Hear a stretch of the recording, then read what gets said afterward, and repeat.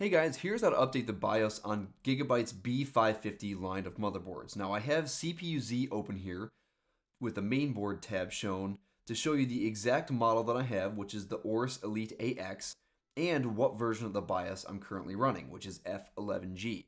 So now that I know that, I can head over to the BIOS downloads page for this particular board. Now you have to download the BIOS that is specific to your exact model. So if you have the Pro or the AX V2, you have to use that page to find your downloads. But once you click downloads, then BIOS, you will get a list like this showing all the releases in order from oldest at the bottom to newest at the top. Now, F11I is the newest, which looks like it has superseded G, so I'm going to go ahead and proceed with the update.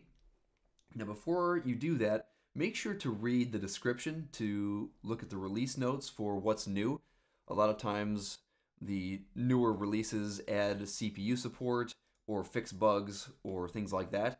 But there are, on occasion, I think in red lettering, a special note down at the bottom that will tell you if you have to follow a specific process to jump from the oldest versions to maybe the newest versions. Sometimes you have to update to one or more of the intermediate releases before you can jump straight to the newest version. So make sure you pay attention to that before you proceed with this process. So if you hit download, it will load a zip file, which you then have to extract and copy to a USB thumb drive, which I've already done here.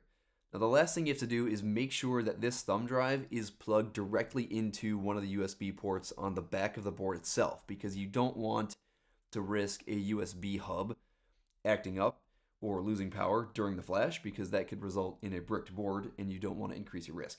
So once you've done that, go ahead and reboot the system into your BIOS, and we'll pick up there. No.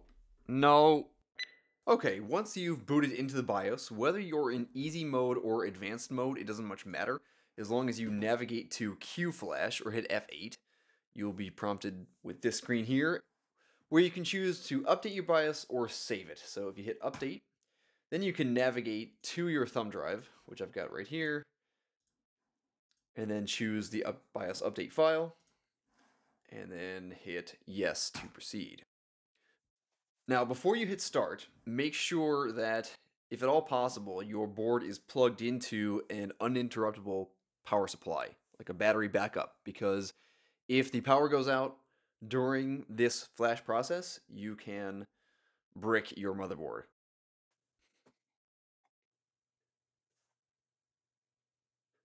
Once the BIOS update is complete, your computer will reboot automatically. Okay, so now that we've booted back into Windows, we can open CPU-Z back up and take a look at the BIOS version and confirm that it is the newest F11i. So we're all set. I hope this helped you out. Thanks so much for watching.